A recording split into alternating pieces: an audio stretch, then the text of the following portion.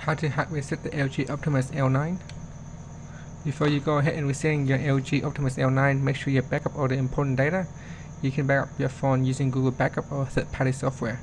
Here's a list. You could use Google Backup, Titanium Backup, Android, and any other software.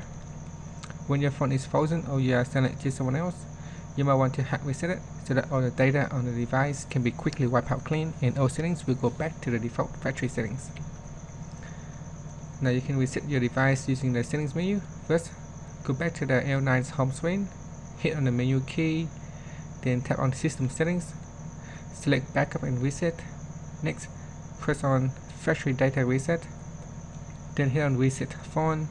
Finally, select Erase Everything and wait for your L9 to finish the hard reset. If your phone is frozen or not responding, you can use the hardware keys. First, power off the device. Press and hold all together the power plus the home plus the volume down key all together at the same time for a few seconds. Then release all the keys when the Android screen displays. The hard reset will then automatically start.